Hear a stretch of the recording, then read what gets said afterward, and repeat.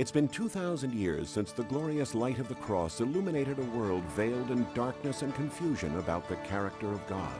And still today, the greatest need of mankind is a revelation of God's love as revealed in the life of Christ. Amazing Facts presents the Everlasting Gospel with Pastor Doug Batchelor. Coming to you each week from Sacramento Central Church in sunny California.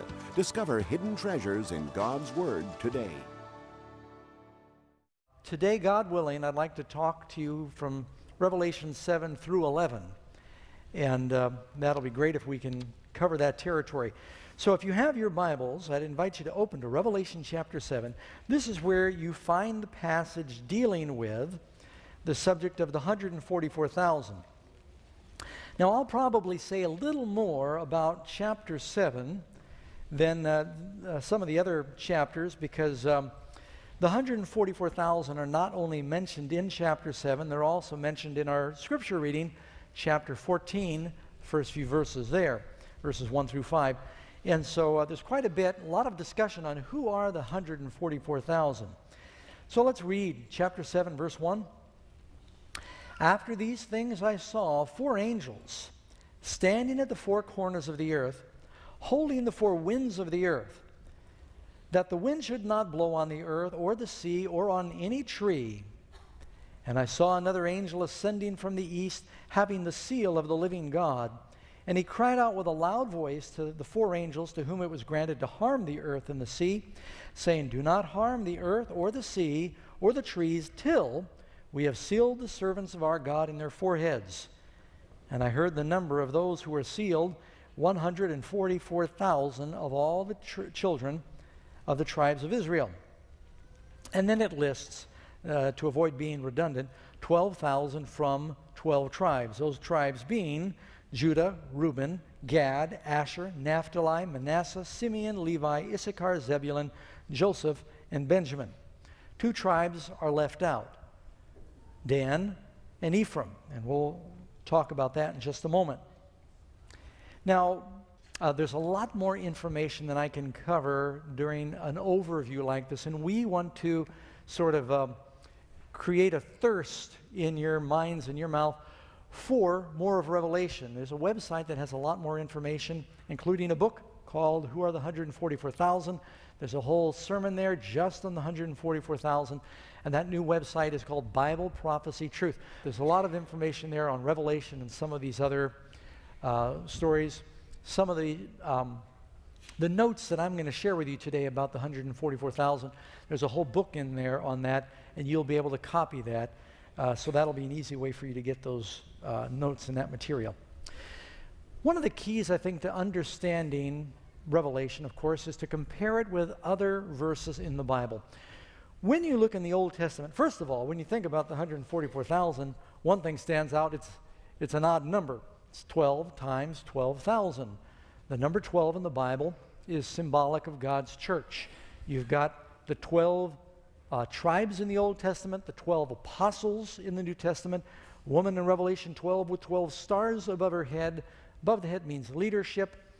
And so don't forget that. The 12 stars above the head, leadership. Interesting story in the Bible. In Mark chapter 5, where you've got Jesus goes to raise a girl who has died. She is 12 years old. On the way, a woman who's been bleeding for 12 years, she touches him. Those 2 women sort of represent the Old Testament church and the New Testament church. They both touch Jesus that day and find life and healing. That first woman, continual flow of blood, but just grew worse, represents the sacrificial system that cannot wash away our sins. That little girl, she is touched by Jesus, and he says, feed her, represents the New Testament church. When he rose, he kept feeding her on the word. And so you'll find 12 often represents the church and the leadership. In the Old Testament, you find the number 12 connected with the army, or the 144,000 actually is connected with the army and with the priesthood. David had 2 groups of 144,000, which is 24,000, that served in the army in rotations of 12 hours. And then you find that the priesthood had 2 groups of, well, there were 24,000, cut that in half, 144,000 times 2. Am I getting that right? 144,000 times 2, 288. I knew I was doing that wrong. 288,000. David and the priests had, and you cut that in half, 144,000. So one was dedicated to praising in the temple. The other were the army. You're a nation of soldiers and priests. And so that number is a little clue. Now, just to give you a quick answer to who I think the 144,000 are, one of the keys can be found in the book of Acts, chapter 1. Why did Jesus pick 12 apostles? Was it literally 12, or was that a symbolic number? It's 12. Do we know what their names were? Yeah. Those 12 apostles were the leadership of Jesus' church. Now, there was a problem. In the upper room before Pentecost, how many apostles were there? 11. Judas hung himself. Did the disciples see that as a problem? Did they think that retaining the number was important? They said, it's important that we replace Judas. So they said, let's get 2 more, we'll have 13. Or why don't we make it 14? No, they said 1 more. Let's stick with the number Jesus chose. They picked 2. They said, let's pick one of those 2. They cast lots. They picked Matthias. As soon as they had replaced that missing 1, you then go to chapter 2, and the Holy Spirit is poured out, and the church explodes.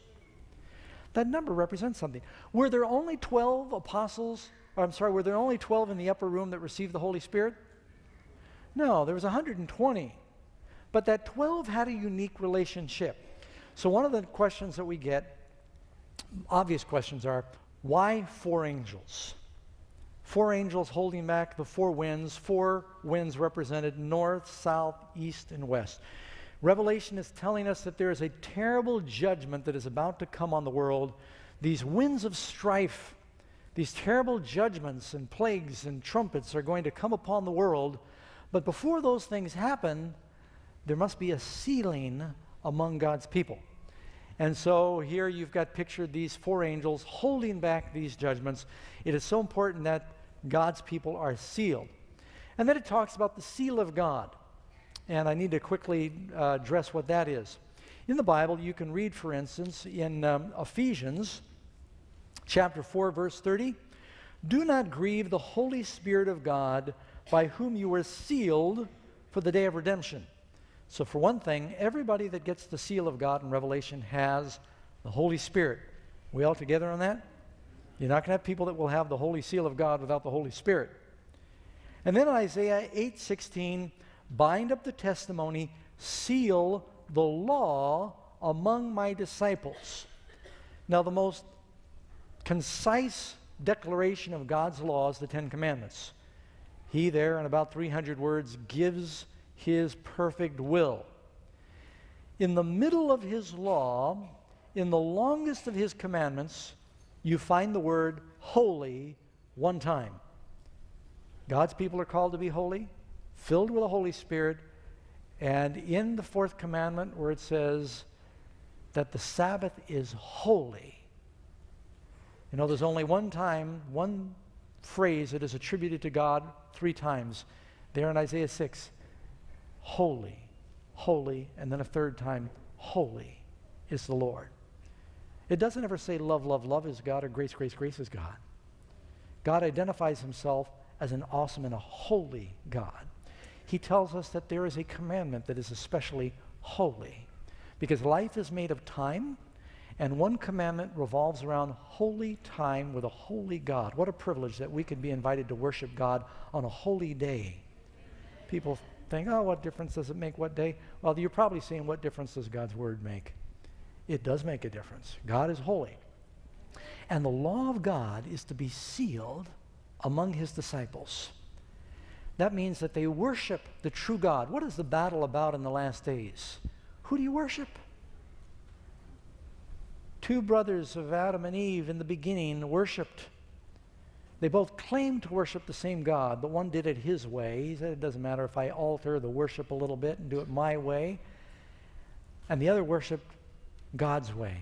And the one who was wrong in his worship persecuted the one who was right in his worship, Is that going to repeat itself in the last days? Yeah, both claiming to worship the same God. And so it does make a difference. The seal of God is placed on those who worship the way God said. By the way, in Ezekiel 9, it says there is a mark that is placed on the heads of those who are before the house of God that sigh and cry because of sin. They worship a holy God. They are sealed and protected against the judgments that come, where the angel of judgments come through and they slay utterly old and young.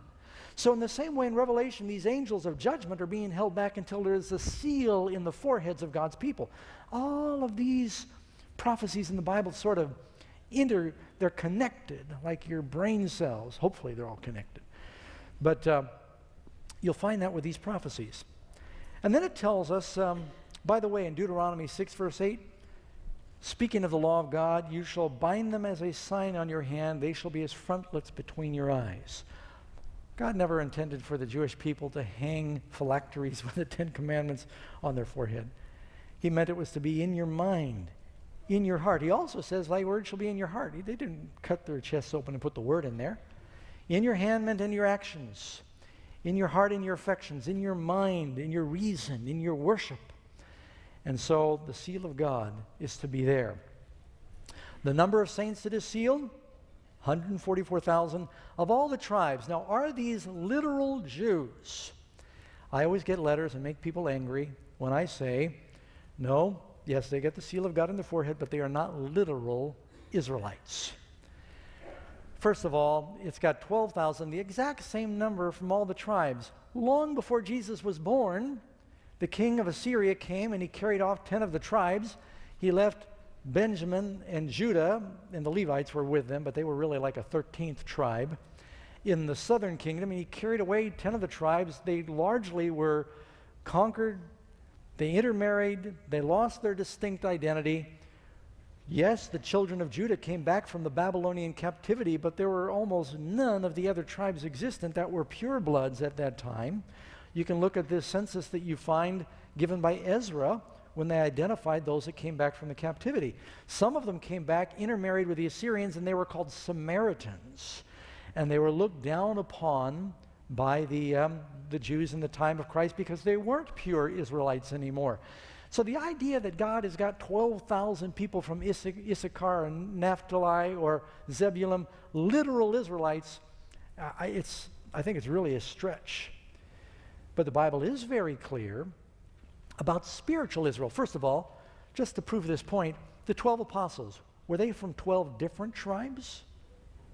No, most of them were from the tribes of Judah, Benjamin. Matthew, Levi was probably from Levi, tribe of Levi.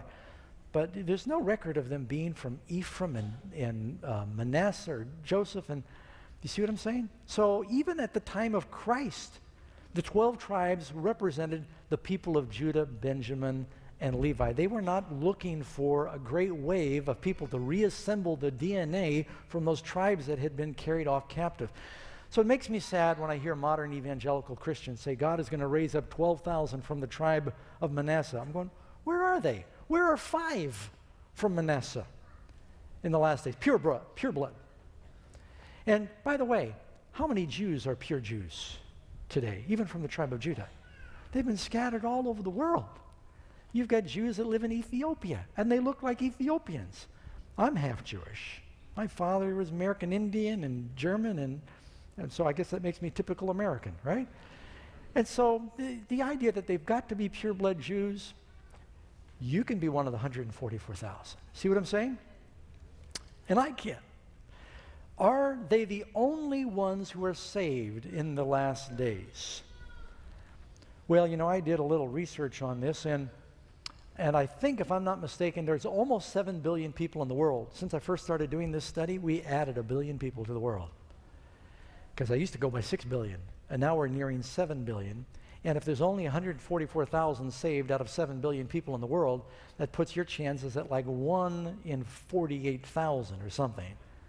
Or is it 480,000? You get out your calculator and you let me know. But you probably have a better chance of winning the lottery than being one of the 144,000. Are they the only ones saved? No. What does it mean then? What do these names mean? Well, they've got this sign in their forehead because it represents the name of God in their foreheads. They represent modern-day apostles. Now, when you look in the Bible at what Jesus says about the 12 apostles, and then what he says about the 144,000, you'll see there's a lot of similarities. You notice it said, well, let me just read some of my notes to you on this here. First of all, the 12 apostles were not from the 12 different tribes. It was emphasized that they were Jews, but they were to go to the lost sheep of the house of Israel. In the last days, the 144,000 are spiritual apostles, 12 times 12,000. Jesus used 12 men that he had trained and filled with the Spirit, following the preaching of John the Baptist, who came in the power of Elijah, to prepare the world, the nation of Israel, for his first coming. In the last days, there is going to be an army of people who will be coming in the spirit and power of Elijah. There'll be 144,000 spiritual apostles that will prepare the world for the second coming. You see the parallel there? When the number is complete and sealed, there's a great revival and a great persecution. You notice in Acts chapter 8, after all these people are baptized, a great revival, it says a great persecution arose at that time. 12 apostles were the first fruits of Jesus' first coming. The 144,000 are the first fruits regarding the second coming. By the way, that's in Revelation 14:4. It calls them the first fruits. Thousands are converted under the influence of the apostles at the first coming. A great multitude is converted under the influence of the 144,000. You remember what Jesus said about Nathanael? Behold, an Israelite in whom there is no guile. He was one of the apostles. What does it say about the 144,000? They have no guile. God called the 12 apostles to be fishers of men. In the last day, the 144,000 are to be fishing around the world, so to speak. The 12 apostles followed Jesus wherever he went. They had a special, unique relationship with Jesus. In the last days, 144,000 have a special relationship with Jesus.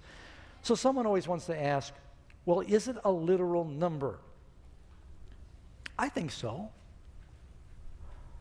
Now, I don't have an issue. I could be wrong. I don't want to argue with those who might see differently, but did Jesus have a literal number of 12 apostles? When you read the numbers in Revelation, is there a real value to them? While the 7 churches represent the spiritual history of the church, are there really 7 cycles? Yeah, it's phases 7. When it talks about the 12 gates of the New Jerusalem, is that spiritually 12 gates? Are there really 12 gates? When you talk about the 1,260 years of persecution, is that a spiritual number, or does the number have real value? As you go through the numbers in Revelation, I think I mentioned to you before, Dr. Harding gave me a little clue. Dr. Leslie Harding, he said, the names in Revelation are almost always a spiritual analogy. You go to the Old Testament to interpret them, but the numbers have real value. So I have no problem with there being 144,000 real last-day apostles. They're not the only ones saved, which gives me hope, right? Suppose it is a literal number. I don't think you're going to see this group of 144,000 in the last days going around like marathon runners with a number on their back that says, I'm 142,000. You know what I'm saying? So you may not identify them that way, but when you get to the kingdom, it talks about this 144,000 that surround the Lord. It always identifies them as a real group. Every other number that God applies in Revelation has a real value. So I'm inclined to think that. But it shouldn't be a problem for you. Where it gets to be a problem is when people think they're the only ones saved. Then we get real nervous. That's just like the last day apostles. There's a great multitude that will be saved as a result of that. I've got to pace myself because I've still got several more chapters here in Revelation. So they sing a special song before the Lord. Did the apostles sing with Jesus just before his trial in the Garden of Gethsemane? The Bible says so. They have a special relationship. You know what it says about the apostles?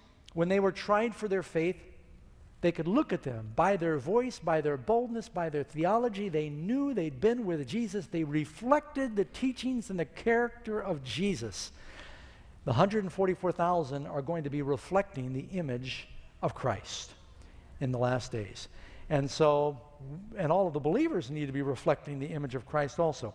Now, one of the neat things about the 144,000, why does it tell us that these are 12,000 from the 12 tribes, and it lists those tribes, but it leaves 2 out? Hebrew names have meaning. All the names in the Bible have meaning.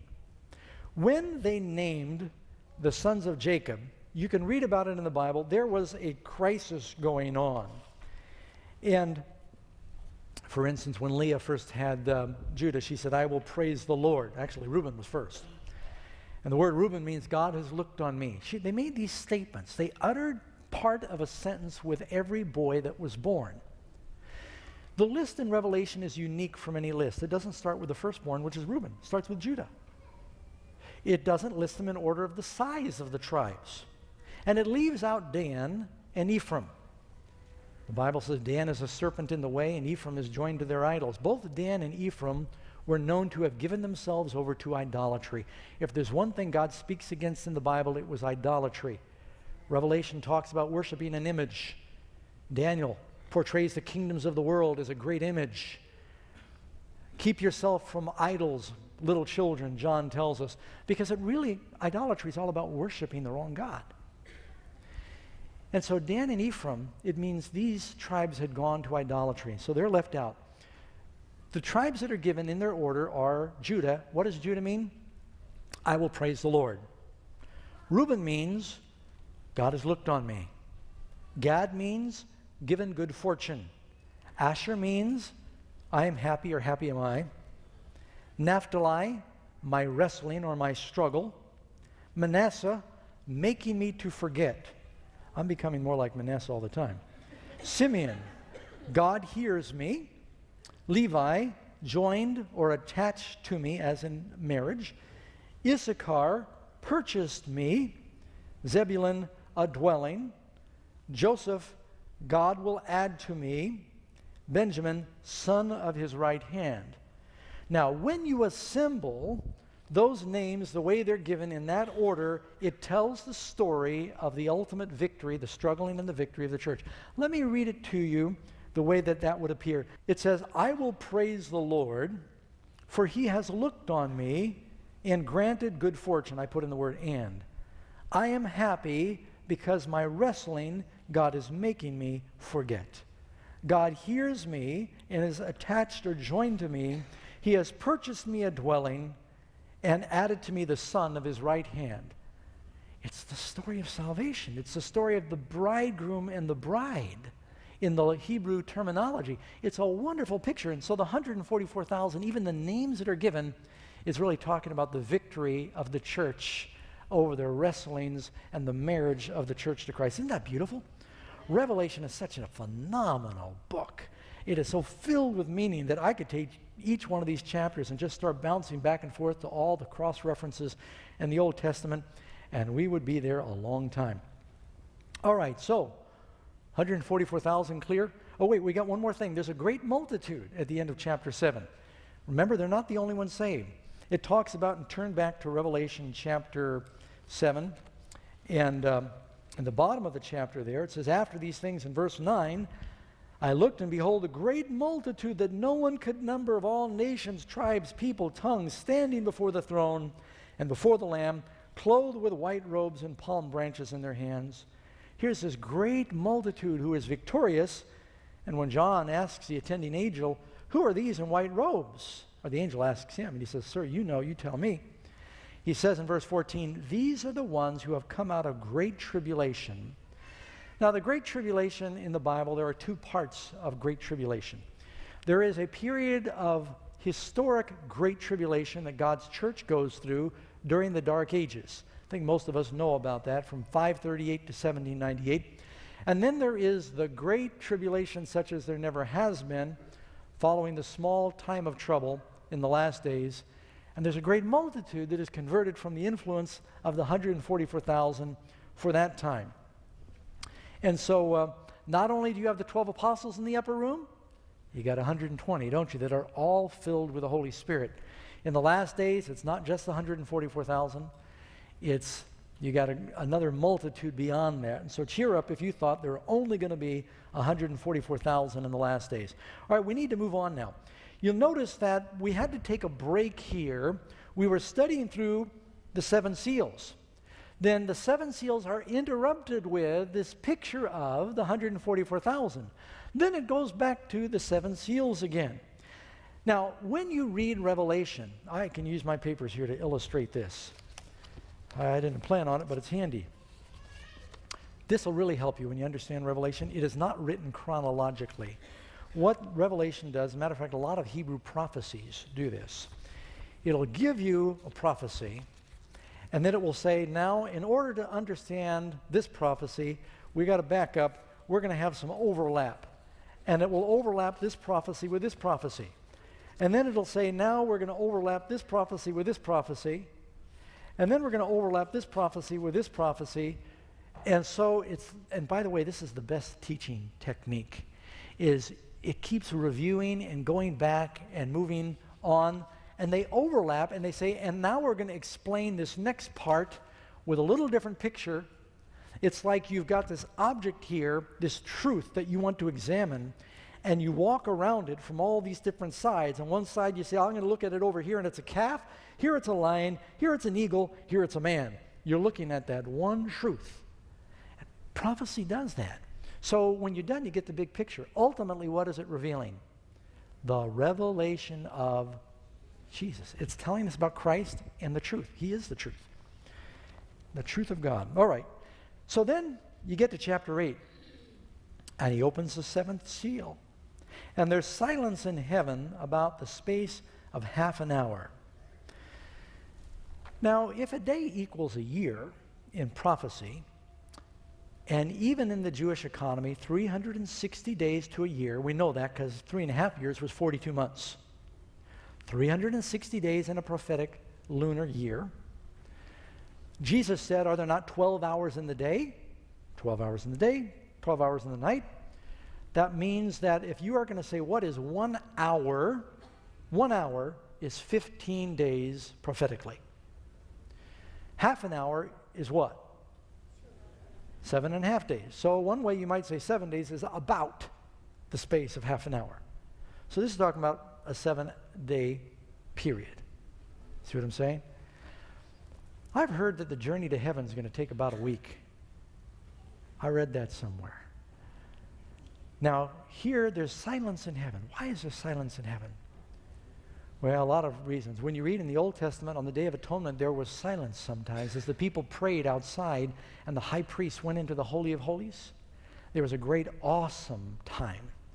Sometimes on a battlefield, before two armies engage, there is a great still. People know that folks are about to die, and there's a great quiet. These trumpets are about to blow, and it's like there's a silence, there's an awesomeness, a time. And as Christ comes to get his church, and heaven is vacated, there's going to be silence in heaven during that time too. There's no intercession going on. Christ is not there interceding. The heavenly temple is vacated. God the Son, God the Father, and all the angels have come to earth. And so when it speaks of this silence in heaven, that's a very awesome time. And after it talks about that, it says in verse 3, another angel came having a golden censer, and he came and he stood at the altar. And there was given him much incense that he should offer it with prayers of the saints upon the golden altar. You've got the altar of incense. You got the golden altar that was before the throne. And the smoke of the incense of the prayers of the saints ascended before God and in the angel's hand. And the angel took the censer, filled it with fire from the altar. This is holy fire. And he threw it to the earth. You remember when Nadab and Abihu brought common fire that had not been ignited by God? And fire came from God out of heaven and burnt them up. And he threw it to the earth, and there were noises and thunderings and lightnings and an earthquake. And so here it's painting this great, ominous picture of what's going to happen here at the end. Then it backs up now and it gives this military history. Remember, Revelation is covering the history of God's people. We're historians. We believe in the history of the historic interpretation, covering the first coming to the second coming of Jesus. Those perspectives are given through a variety of visions. The spiritual history is given in the 7 churches. The political history is given in the 7 seals. And then you've got the military history in the 7 trumpets. Now, with much trepidation, I tiptoe into the 7 trumpets. But I'm going to tiptoe out pretty quick, because it is probably one of the most controversial subjects in our church about how do you interpret that. And you know, I do think that there are some dates that are given and battles that are given, and people try to pinpoint things exactly, and there are some dubious attachments. But something I do feel confident about is the 7 trumpets are talking about a great battle that is taking place prior to the deliverance of God's people. Now keep in mind, when do you find 7 trumpets in the Bible? Get your computer out, type in 7 trumpets. What's the first thing that's going to pop up? When they were about to take the promised land and God's people were going through the wilderness, prior to leaving the wilderness, they had to blow 7 trumpets. They were on the wilderness side of the Jordan. The army crossed over. The first beachhead was Jericho.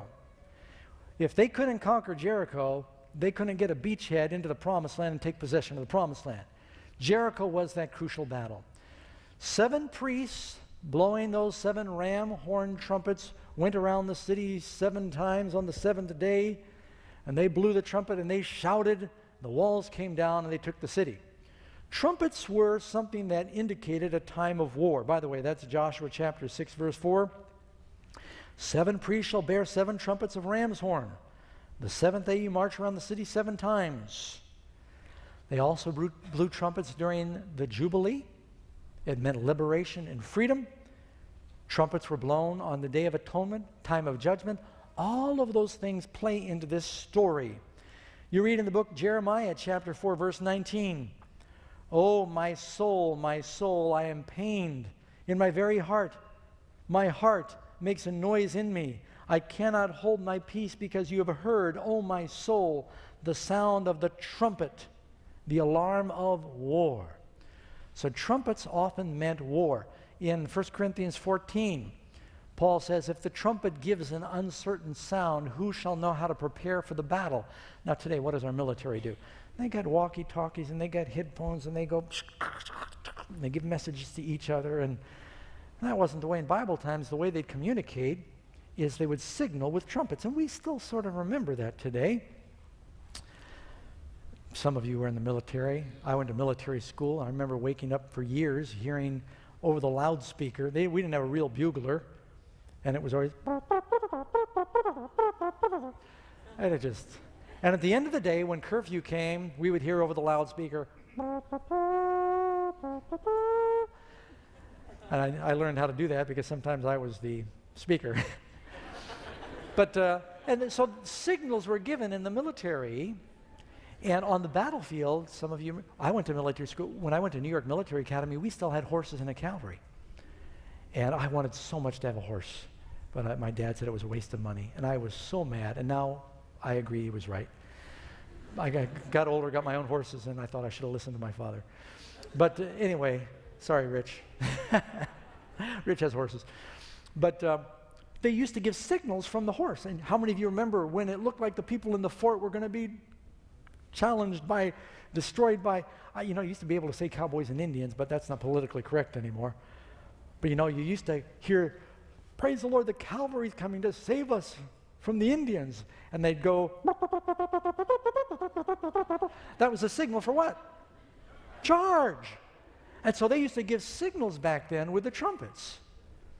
So these trumpets are signaling the fall of the enemy of God's people to prepare the way for entering the promised land. The first 4 trumpets represent the fall of the Western Roman Empire that happened in stages because Rome, pagan Rome, had been persecuting God's people. They were firsthand on the scene in crucifying Jesus. The Romans the great persecution in the Colosseum. They were burning the Christians at the stake, right? So there's this great persecution. Now this happened, and you know, I recommend you read Gibbon's History of the Roman Empire, and there's some great books on this. James White wrote a great book on this. Uriah Smith wrote a great book on this. The history is fascinating. There's no way I'm going to have time to read to you all the little specifics of these battles that happen, but how they tie in with the different prophecies. I might give you one or two examples.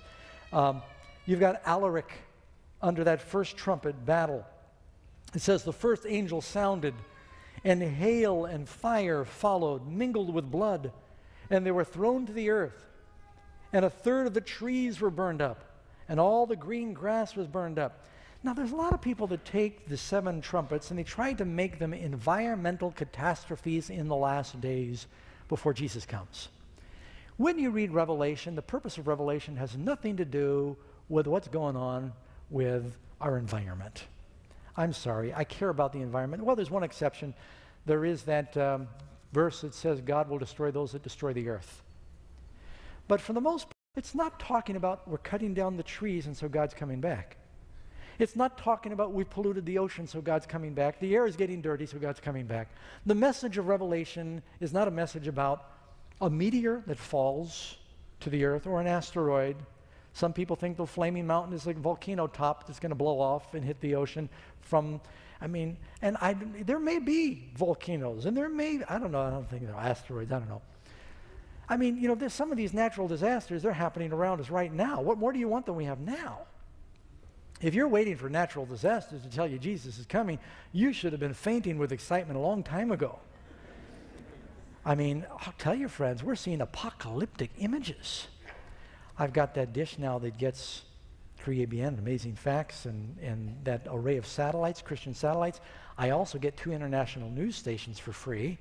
One of them's Al Jazeera, the other's Russia Today, but they're both English. And the images that they're sending back of Pakistan right now, they're saying there are more people affected by this just absolutely apocalyptic flood in Pakistan than the tsunami of 2004, the Haiti earthquake, the Chile earthquake, the Mexico earthquake, all put together. 20 million people right now are without food. They can't travel. They're surrounded by mosquito-infested water and sewage, and they can't get the relief to them. 20 million people, and they say the relief is not coming very fast from the international community, because many are wondering if it's a judgment on Pakistan, who's been ostensibly helping the Taliban. Now, I'm not weighing in on that. I'm just telling you what the news report said. But I saw these dear people. They tried to bring a relief truck to them. And they're trying to distribute, and the people are sweating. Any of you see these images I'm talking about? American news is not showing it. I don't know why, or very little of it. It was on PBS. And the starving people are like animals, are swarming these relief trucks, and they're pulling the distributors of people who are distributing the relief, pulling them off the truck, pulling each other off, men and women and children fighting for the food. There are 20 million people out there like that are starving. And people say, well, you know, one of these days it's going to get really bad, and then we'll know Jesus is coming. I don't know how bad you want it to get. You know, it's like, you know, if you're out of a job, it's a recession. If I'm out of a job, it's a depression. And if it's happening somewhere else, these are bad times. It's like we're waiting for it to happen to us, and then we'll think the end is near. Well, friends, I'll tell you, if you were in Pakistan right now, you'd think the end was near. Or if you were in Haiti a few months ago, you would think the end was near. These things are happening in quick succession. So, back to the first trumpet. Well, I got a ways to go. And so you've got the first 4 trumpets really address the fall of the pagan Roman Empire.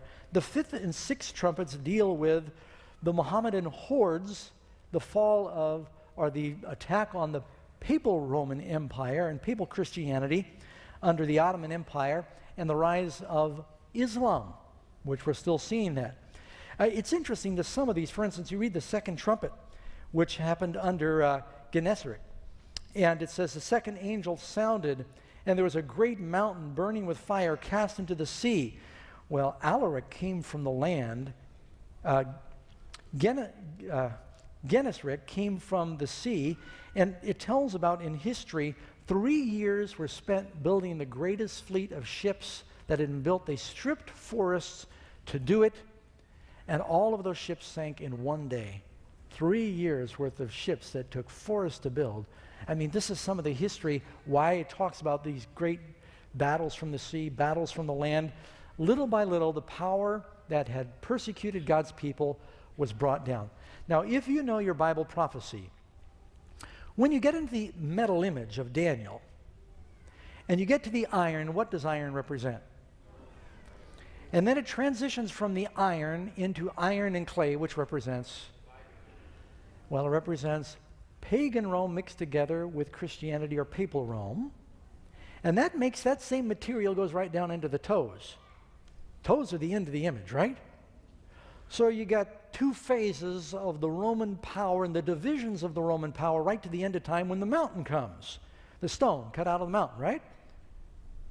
And so what the seven trumpets are showing us is the breakdown and dissolution of those powers, which is still going on right now. We're living right now in the time of the sixth trumpet.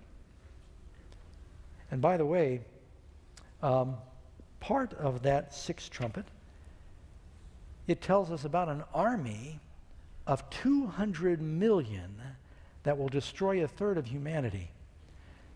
Now, when it talks about a third of humanity, it's using the global sense of the word.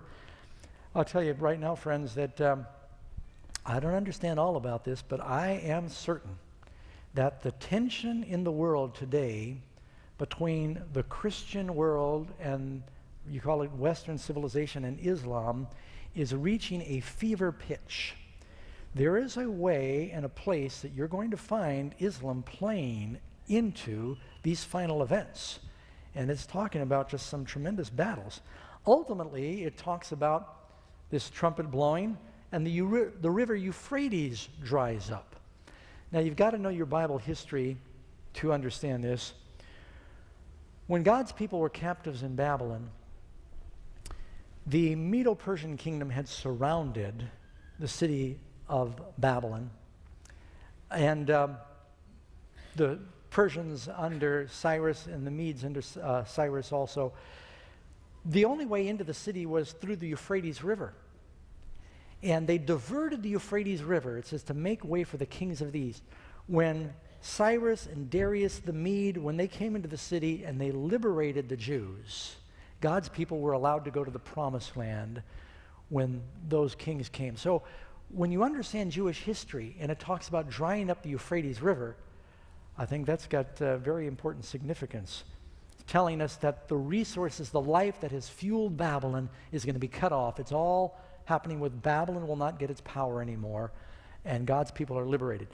Ultimately, it's talking about the battle between, the spiritual battle between the forces of good and evil, between those who follow God and those who don't. Don't miss, and I could say more about Attila the Hun and the dissolution of the Roman Empire, the Senate, but don't miss all of the similarities between when you read the trumpets and what happened during the deliverance of God's people. First trumpet talks about fire mingled with thunders and lightning. Do you know that's also in the plagues that happened on Egypt before God's people got out? So you'll notice in all of these plagues, you'll find verbiage and language that was in the plagues that fell on Egypt. Even in the trumpets, a lot of the same language is used. That was a kind of a harbinger of the deliverance of God's people. All right, going to move on now. Then you've got a little book that you read about in chapter 10. It talked about the plagues on the wicked in chapters 8 and 9, dealing with the seven trumpets. And by the way, we haven't gotten to the seventh trumpet. That's part of the overlap that comes. Seventh seal was postponed until a later chapter. Seventh trumpet's postponed until chapter 11. There's a pause. We're living in that pause right now. And it talks about a little book. You see, it might have looked like the end had come long before now, and many had prophesied and predicted that it would. But here, John is told by this angel, and turn with me to Revelation chapter 10. And I saw another mighty angel coming down from heaven, clothed with a cloud, and a rainbow was on his head, face like the sun, feet like pillars of fire, a little book in his hand. He sets his foot on the sea, his left foot on the land. All the kingdoms come out of the land or the sea. This angel's got authority over all. And he cries with a loud voice, and like a lion roars. And when he cried out, the seven thunders uttered their voices. And when the seven thunders uttered their voices, I was about to write, and I heard a voice from heaven saying to me, seal up the things the seven thunders uttered, and do not write them. We'll know them someday, but not now. And the angel who I saw standing on the sea and on the land lifted up his head to heaven, and he swore by him. He makes this proclamation with the highest oath possible.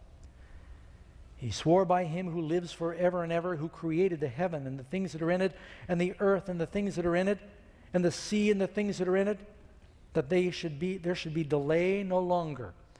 I think it's interesting, right about the time of chapter 10 is dealing with a time of a great awakening that takes place.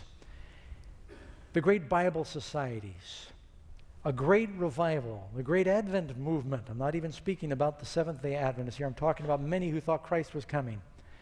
Right during that time is also a birth of a movement that denies that God is creator. So I think it's not an accident that it emphasizes the one who created the heavens and the earth. He created. It's telling us he created it because a big movement, a counter movement is coming from the devil during this time saying he didn't create it. And the angel saying, I say by God, I'm vowing, I'm making an oath by God that he is a creator and that you have more time in this world and you still have a message to give. And so he tells them, he takes his book. He says, I want you to eat this book. Now you read in Ezekiel, it talks about a little book that was eaten. Ezekiel chapter 3, verse 2 and 3.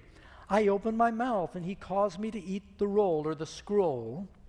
And he said, Son of man, cause thy belly to eat. Fill thy bowels with the roll that I give thee.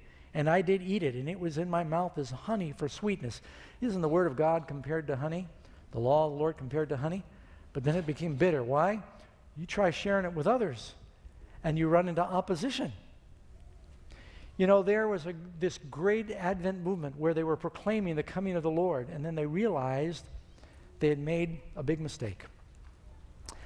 Back in the days of Christ, when he came the first time, and he talked about the kingdom of heaven at hand, the disciples were so excited, the kingdom of heaven's at hand. What did they think was going to happen? Jesus is going to go through a metamorphosis, and all of a sudden we've seen him flash his divinity before. He's going to flash his divinity. He's going to march into Jerusalem. He's going to overthrow Herod and Pilate. He's going to sit down on the throne of David. He's going to feed the armies with bread from heaven. We're going to march out against the Romans. We will have the kingdom of the world will be in Jerusalem once again. The kingdom of heaven is at hand. Do you realize they were still believing that up until after the resurrection? They said, Lord, will you at this time restore the kingdom to us? Great disappointment. Jesus said, no, you still must prophesy a little longer. So the message of the gospel was sweet, but it was bitter because they had to keep preaching. Back in the 1800s, there was a great awakening, the great discovery of the prophecies, a great revival movement. And they thought Jesus was coming because they misapplied some verses. And he didn't come. And the angel said, you must still prophesy. It's not yet.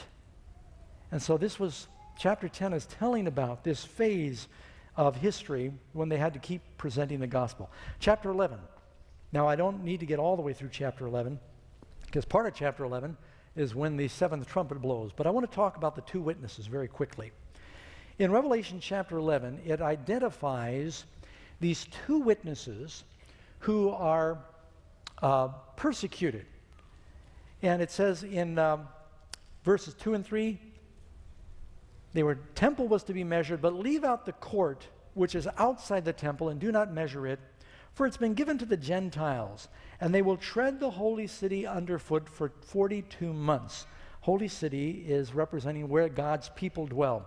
For 42 months, you're going to find that time period, 42 months, Jewish months, 30 days, 1,260 days, a time, 1 year, complete cycle of the seasons. A times means a pair of years. So you got one plus a couple is 3, and a dividing or a half of a time. 3.5 years, 42 months, 1,260 days. That time period is given several times in the Bible. That's how long the famine lasted in the days of Elijah. That's the time period the book of Esther begins with, when they deposed a pagan queen and then Esther is chosen. It's the time period of Jesus preaching. It's the time period of the apostles preaching to the Jews. It's a prophetic time period of persecution when the Word of God is hidden from the people. From 538 to 1798, still prophesying in sackcloth, the Word of God. What is sackcloth? You know, right now, they don't have potato bags anymore like they used to have. Now, if you have a potato bag race, you've got to put on a hefty garbage bag. But they used to have potato sacks. Anyone remember what burlap is? And burlap was a fabric. It's just a coarse fabric. They used it for animal feed sacks back in Bible times. It goes back to antiquity. Sackcloth, they called it. It's rough. You don't want to wear it. When they were mourning, they put on sackcloth because it was real itchy. And it was uncomfortable. It was almost a way to punish yourself. But if you put sackcloth over a lamp, some light would still get out, but it would be diminished. During the Dark Ages, God's truth was still getting out. It was still prophesying, but it was being obscured. It was being oppressed by these powers. So it prophesied in sackcloth. Who are the two witnesses? It's the Word of God. The Word of God, we call it sometimes the New and the Old Testament, and that's fine. The Bible doesn't refer to it that way. The Bible typically refers to it as the law and the prophets. The Old Testament ends with a great prophecy.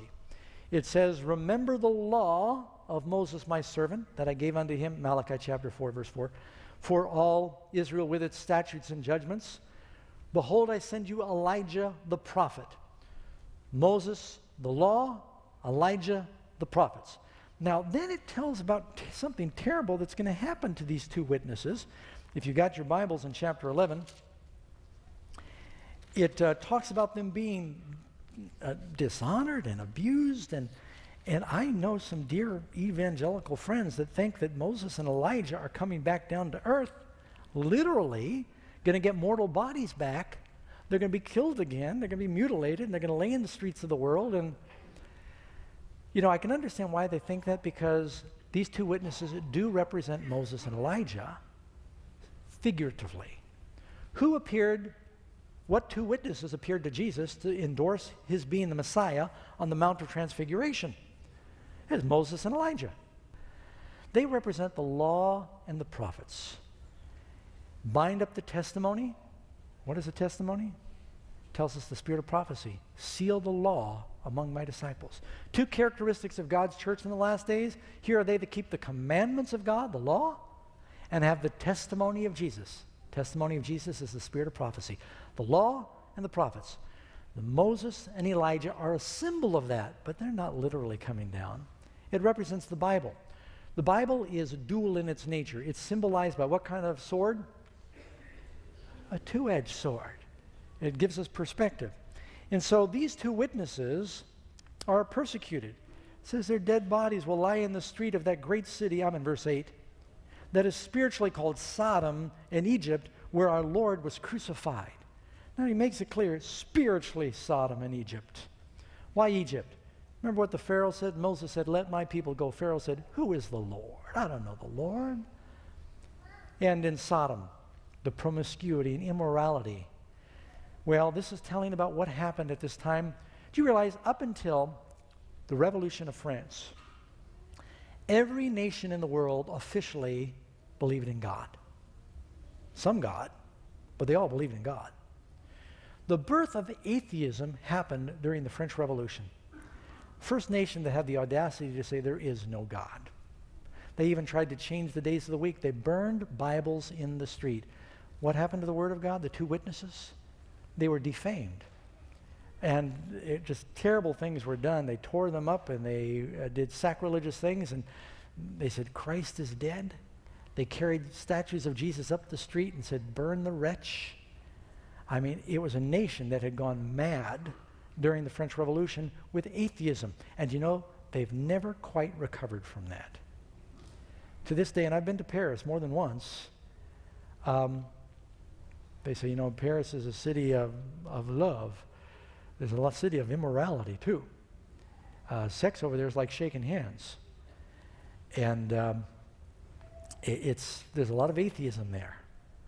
They put a lot of emphasis on science. And I'm thankful for Louis Pasteur and some of their discoveries, but at the same time, they were very bold and defiant and said, who is the Lord? There is no God. And that spread from there. But it was an attack on the Word of God. Well, that lasted for about 3.5 years, 3.5 days, it says here in prophecy. And then they realized that the French Revolution was a disaster, and they once again allowed religion back in the kingdom. And so the Word of God was exalted back to heaven.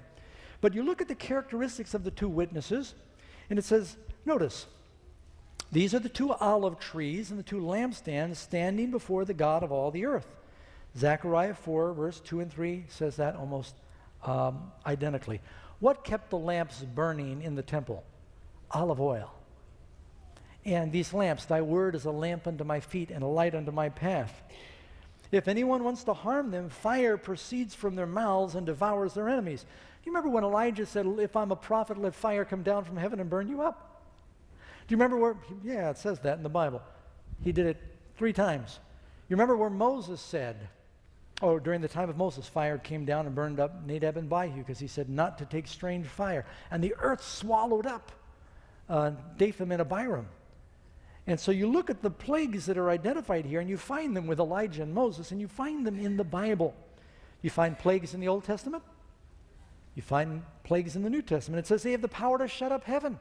You find drought in the Old Testament and famine. You find drought and famine in the New Testament.